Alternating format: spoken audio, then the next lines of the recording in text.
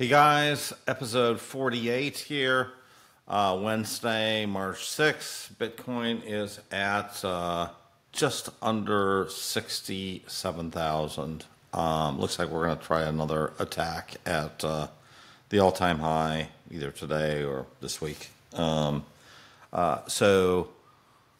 in this episode, I just want to go over a little bit this S-curve stuff that some people have been talking about. I've been talking about a little bit, and show you a little model of this that I did with using the Gompertz S-curve. It has some interesting characteristics that I think is worth going over, and that's about it. So let's first look at the Bitcoin price. Let's look at the Bitcoin price here. Here we go. And we're basically back to 67,000 on the day here.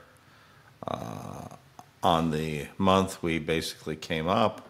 We tried to break through. We puked all the way down to 60,000, and we're right back up. Basically, do not sell your Bitcoin. You know, if you sell your Bitcoin, you're giving up your chance at potentially one of the great wealth creation mechanisms known to mankind. And so I just want to talk a little bit about where this thing's going, because a lot of people are like, is this going to 1 million? Is it going to 1 million in 8 years? Is it going to 1 million in 3 years? What is it? And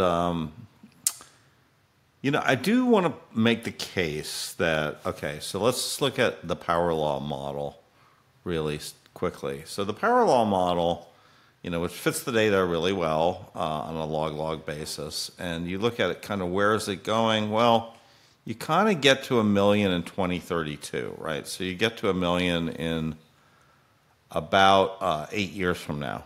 You get to 1 million. And then you get to 10 million in about... it takes you another 11 years after that to get to 10 million. So 8 years to get to 1 and 11 years to get to 10. That's not terrible. The problem with the power law that I see is that the power law just keeps on going, right? So if you just keep on plotting it, it goes to 100 million, 200 million, et cetera. And, you know, that's just not possible in a world unless you have some kind of major hyperinflation, because... you know, what otherwise we're looking at is there's a certain amount of wealth, and you know, Bitcoin is not going to be 100% of that in wealth ever. I don't think that. Hal Finney didn't think that. And so, you know, a good way to look at this is basically just to sort of say, okay, at some percentage of wealth, let's just call that the maximum. I don't know if that's 20%, 40%, whatever it is, but that's sort of your maximum. And just think in terms of nominal dollars. Just don't worry about inflation. I think that gives you a better picture. So this model is great for now, right? But you know, if we believe that kind of hyper Bitcoinization is Bitcoin 20 million, then we're kind of only in the first percentage of that, and so. It's possible that this model here looks great, but, you know, it sort of evolves into more of an S-curve thing. So what do S-curve models look like? Well, here's kind of an S-curve model, the Gompertz model. So this model is a very interesting model.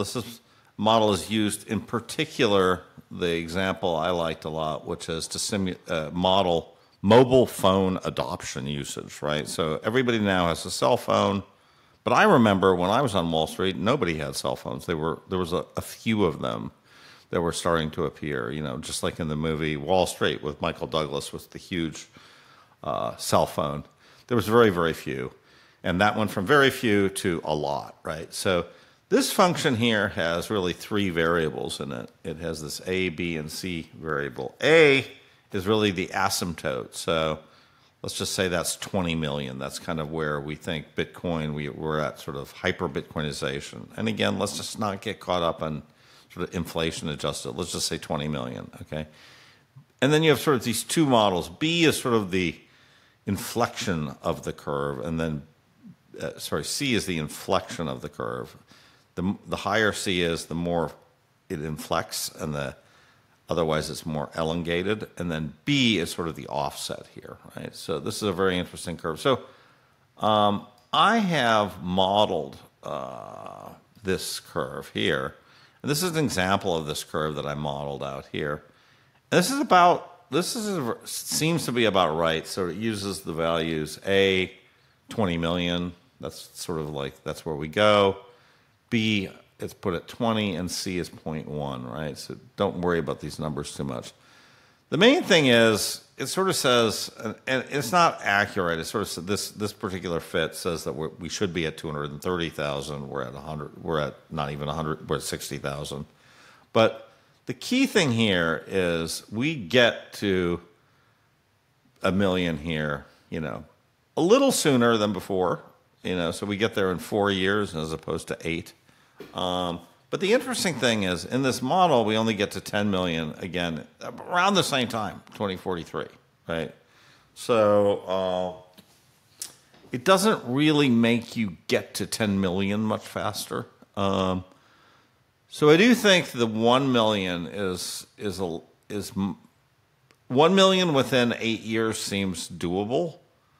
10 million within 8 years does not seem doable on this. And by the way, this particular model actually fits the regular data pretty well, right? As you can see, this is not terrible, right? So if I look at this thing in log space, it actually is doing an okay job. I mean, I would say it's doing as good a job as the power law, right? So I think this is probably maybe more likely that we're in some kind of Gompertz function rather than in a power law function. I definitely feel like, the adoption of Bitcoin similar to mobile phone usage makes sense to me. It also makes sense that it would take roughly 40, 50 years to kind of get full adoption. I mean, bear in mind, mobile phone now, these things came out in 1980, right? And, it's been 40 years. So I think 40 years is not a terrible number for the adoption of something like Bitcoin or mobile phones. Facebook was a lot faster, right? But, it's a lot easier just to click on a few things and invite your friends than to go out and buy a phone, and you've got network effects with the other people having to get the phone, and you sort of almost have Metcalfe's law kingy in there. So, but I do think that this is an interesting model for this stuff. And the last thing I would like to share is really just this this observation, right? That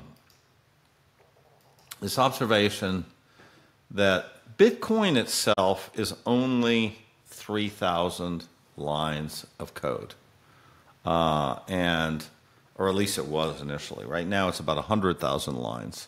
There's a lot of stuff in there with SegWit and so on, Taproot. But 3,000 lines is pretty short. I mean, that's like the Great Gatsby, and it really, it says something that we've actually got from.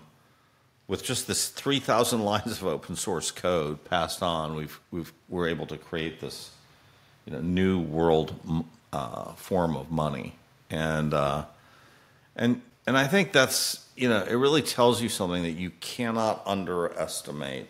You should not underestimate Bitcoin. It's easy to say, yeah, it's fluff, but the fact that these 3,000 lines of code have created what is now something that is over 1 trillion, has 100 million users, really tells me that it's going to continue, right? This thing is going to absolutely continue. And I really think now, deep in my bones, that we're going to get to $1 million Bitcoin. Now, if you've got a lot of Bitcoin like me, that's kind of realistically all you need, right? Like, I don't need more than $1 million Bitcoin. I think we're going to probably get more than $1 million Bitcoin, but I don't need it. So that's kind of my video for today. I really think probably an S curve is likely, but I don't think there's any data out there to suggest that we're anywhere close to this S-curve inflection point. I do think that there's reason to believe with this ETF that things could be moving much faster on this inflection point, but at least the models that I've been playing with suggest it still will take a fair amount of time to get to 10 million. So I don't want to sound bearish, but yeah, look, I think my goal is to see 1 million in the next 8 years. That would make me extremely happy. I'm a simple guy. I don't need more than 1 million. Alaska doesn't need more than 1 million either. She's 11 years old, so she's not going to make 1 million Bitcoin, but hopefully she's going to, and her friend Pip are going to see multiple 69,000s in her lifetime. So with that, I will catch you guys online.